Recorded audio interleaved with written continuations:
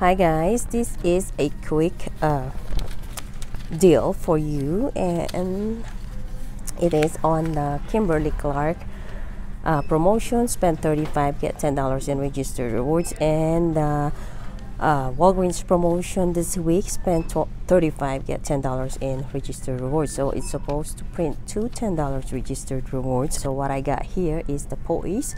They are tagged for 2 for $12, and we have $5 off of 2 digital coupons that you can use, and then submit to Shopify for $5 reimbursement. Okay, so I got 4 of the 2 for $12, and then I got 1 which will bring up like $6. So basically they're $6 each. Okay, and then the you buy Kotex is already also tagged with that promotion. Spend $35, get 10, and they are 2 for $10. Okay, they have a orange tag, but they're ringing up 2 for $10, which is better, I think, than the orange tag. So my total for all of this is $40. So I use a $5 store registered rewards, so I still have a total of $35. So I'm still okay with that spend threshold amount, that is spend $35, get $10 in registered rewards.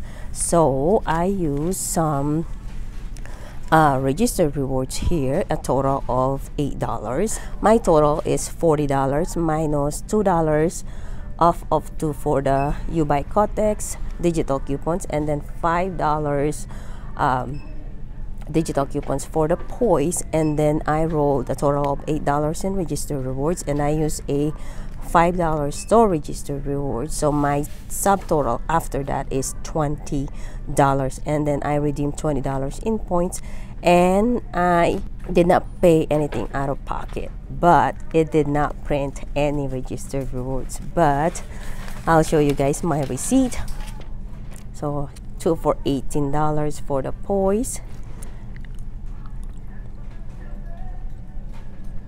and then this, oh, that's not right. I thought, why is it, oh, for 3 is $18, and then the other poise are $6 each, and then you buy Kotex 2 for $10. Okay, that's my store registered rewards, and those are the registered rewards that I rolled, the manufacturer registered rewards, and these are the digital coupons. Subtotal $20, redeem $20, pay 0 out of pocket. Okay, and like I said, the $10 registered rewards did not print, so my manager just gave me $10 for this one, and then another $10, so a total of $20. Okay, so like I said, watch this video first and don't do it, because it did not print the $10 registered rewards, although it is tagged, but it did not print the $10 registered rewards. Okay, so that's all I got for you guys for today. I hope you enjoyed this video. If you do, please give me a thumbs up, and if you are not subscribed yet, please consider to subscribe, and don't forget to hit the notification bell below so that you will notify every time I upload a new video. As always guys, thank you all so much for watching. Until next time, bye.